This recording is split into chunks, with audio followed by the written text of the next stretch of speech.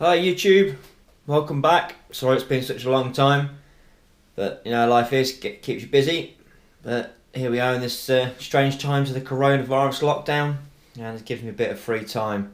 Still going to work. I'm one of the key workers, but as an engineer, so yeah, we've got a little bit of free time. So I thought I'd just show you through some of the things we've got going on at the minute. Here in front of us, got my version of the Tamiya Beetle. Got myself a Beetle kit, and I thought I'd just build it up in my style. Some of you have already seen, I quite like the Patina look. One in the background here, got the pumpkin lowrider, I'll have a look through that in a minute. And then the one in front of us here, this is the Tamiya. It's on its custom built race trailer. Here we go, scratch built trailer.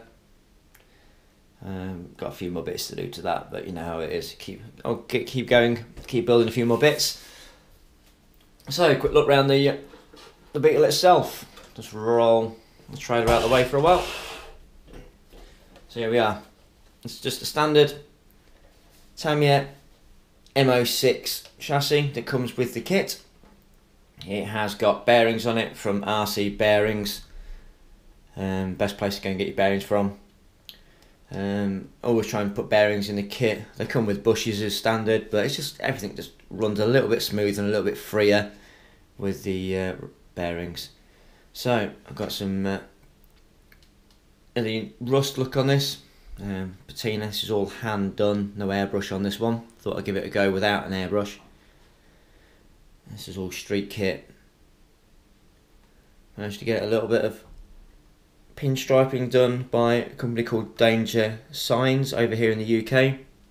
Met him at a Volkswagen show for the real ones, and he got that done for me. So quick once round and we're going into some detail. Little Stinger exhaust there. Some scale looking race stickers on it.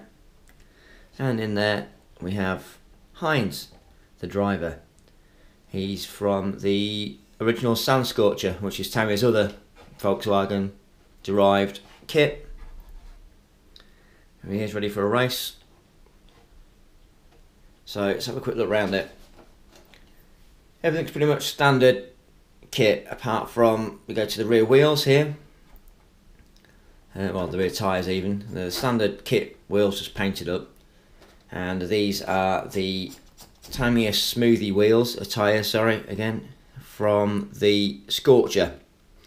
They are the front tyres off the Sand Scorcher. Just wanted it to go for that nose down, drag race, cal look, really. Quite like that look. So, we move on to the back end. We've got this Stinger exhaust, which is what a lot of the drag race Volkswagens use. And this is actually a cut down Sand Scorcher exhaust, and you can see I've wrapped it as they do the heat wrapping there. That's actually used, I'm a climber as well, it's actually cut down climbing finger tape and then painted up to look like it should. So on the back, hay burner magazine, which is a UK based Volkswagen and other sort of air cooled Volkswagen magazine.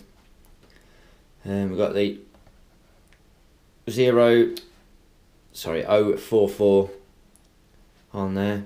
That is Outlaw Flat 4. That is a drag race Volkswagen club over here in the UK. And then bugbus.net. There's just a few other scale stickers in there. So again, there's no hop-ups in there. Standard motor. It's running the standard kit speedo in there. It's got a 2S LiPo. It's got a little Tower Pro servo in it. A standard tin can motor. No major hop-ups. I've got the Futaba. No, I haven't. I've got the Sanwa in this one, I think. Yeah, the Sanwa receiver. So that's that one. So I've deleted the body post on this. I like it because it just gives it a much better, more scale appearance, I believe, on there. So if you have a look at the pumpkin lowrider, which I did for Racer magazine.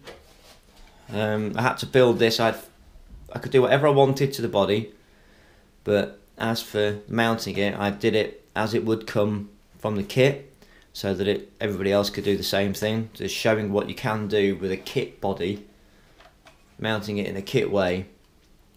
Obviously you can hide the body posts in the back. This was just meant to look like an old farm truck. Rusty wheel arches, holes in the arches here. These are just some donor wheels from the kit. I actually swapped the wheels around onto the Beetle. I'll be painting these up.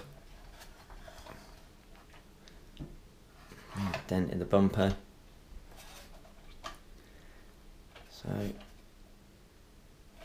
there we go. So yeah, I've got another project coming very soon. Again, my passion in real cars is Volkswagens, so you guessed it. It's going to be another Volkswagen. It's going to be this one here. The camper, the Type 2, so the T1. It's a big favourite of mine, the split screen camper. One day, hopefully get a real one. But for now, it's going to have to be this Tamiya. Very, very detailed body. It even has the overhang, which is quite difficult on a Lexan body, how they backform them. It has to be done in 2 or 3 separate actual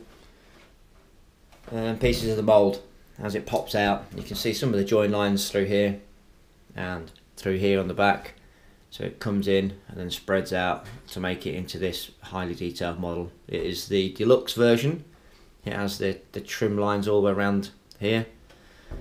It has the rear corner windows and the roof windows as well. So that is going to be done in another patina style, and this one is going to be slammed down on the ground.